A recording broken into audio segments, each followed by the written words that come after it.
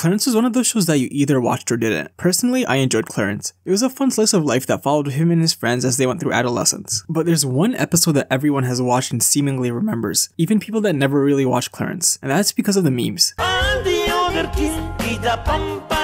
But also how dark and relatable it was, and that episode is called. The episode begins with Clarence at a show and tell, and he's showing off his favorite toy called Little Buddy. It's dirty and damaged, but that's only because Clarence really loves it, and it's obvious that he plays with it a lot. And hey, which one of us isn't a bit damaged, am I right? During recess, Clarence goes around the playground and tries to get other kids to play with Little Buddy, but he gets rejection after rejection. This kind of hurts his feelings, but I get it from both sides. Clarence really loves this toy, and when you love something, you want to show it to other people and get validation. Just like how you love this channel and want to subscribe, right? On the other hand, Little Buddy is the stuff of nightmares, and the kids weren't trying to be rude by refusing to play with it, they just didn't want to get haunted for the rest of their lives. Clarence sees this one kid and rushes over to him, but as he tries to get away, he gets hurt and starts crying.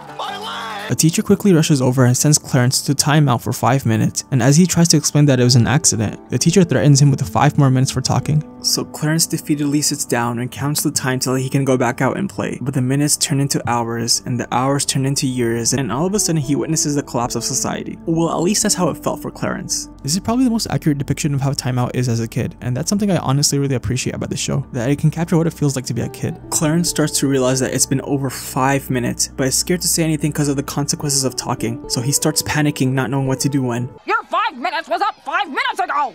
Why didn't you say something? Hurry up and go play before the bell rings!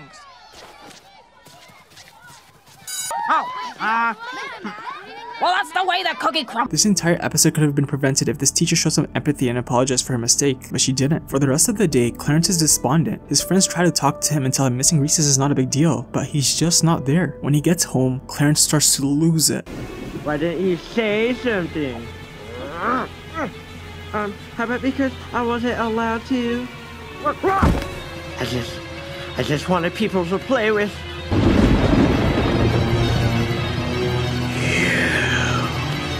Sorry, buddy. This is how the cookie crumbles.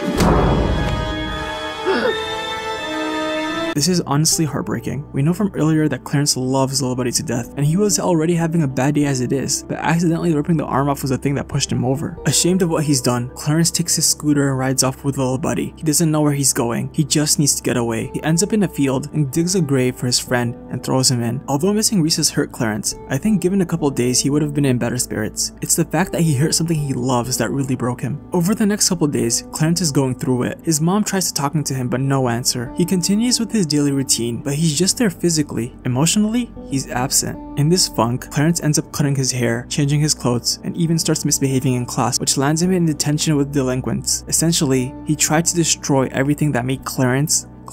A lot of people see Clarence's reaction as extreme, and I agree to an extent, but I think they neglect how Clarence is feeling by acting like this. Everyone is different. Just because you consider something as not a big deal may be huge for somebody else. This whole situation is clearly hard on Clarence. And since he doesn't have a healthy way of expressing his emotions, he keeps it bottled up inside, and it keeps building up until one day, the recess monitor is called over to the playground because there's an incident that's going on. She gets there and sees Clarence harassing people with Little Buddy's broken arm.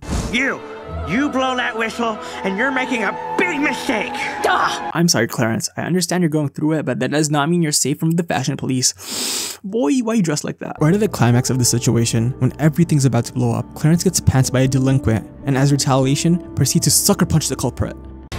Children fighting! I can sell this! Clarence gets sent to the principal's office for a special punishment, but is met with his teacher instead of the principal. She tells Clarence that she's noticed that he's been having a hard time lately. With all the detentions and now fighting, this is serious and needs to be dealt with immediately. But first, she has something for him. Someone here wants to see you. Little buddy!